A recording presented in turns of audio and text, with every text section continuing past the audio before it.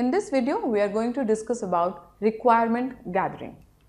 You must understand that when a client comes to you and asks for a software, a solution to his or her problem, they might not be very clear about what they want. For example, a school comes to you and says that they want a system that processes their result, gives the result to the students.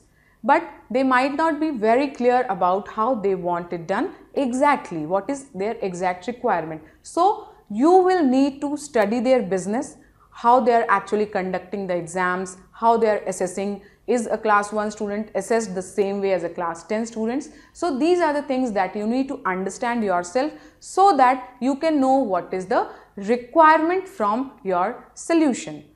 For any business, you need to understand their business process completely and then find out what exactly they require you to do. These are some of the questions that can help you in understanding any business. What is being done? How it is being done? What is the frequency of a task?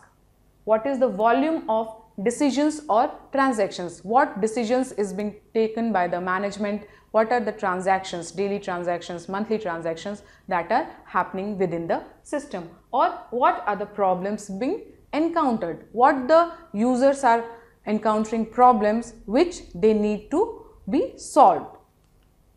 How you can gather this information from your clients? You can have interviews, you can create questionnaires for the users and ask them to answer. Just remember that you will have to customize the questionnaire for each type of user. You will study existing system documents also and you will analyze their business data.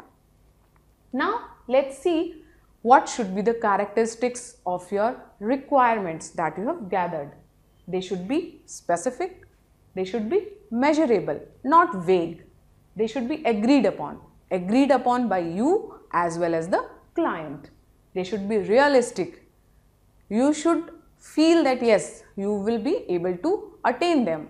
Your client might be having some problems whose solution does not lie in a software. It could be a problem with their own process. So, that is a problem that you cannot solve and you should be very realistic about that and tell your client clearly.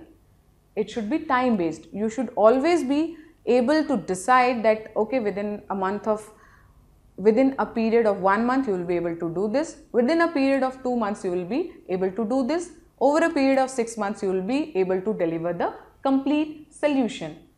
If you fail to gather the requirements correctly, you are going to have lots of problem in further software development.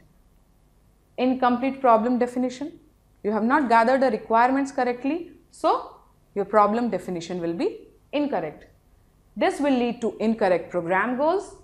Rework will be required. Why? Because you have not understood correctly what you are supposed to deliver. It will increase the cost. Rework, people are employed for a longer period of time. And of course, delayed delivery. You have delivered something, you have to do rework and then again you are taking time, you are delaying. Due to the depth of information required during the requirement gathering phase, the requirement gathering phase is also known as a detailed investigation. You are conducting detailed investigation into the client's business. In this video, we have seen how you can gather the correct requirements from your clients.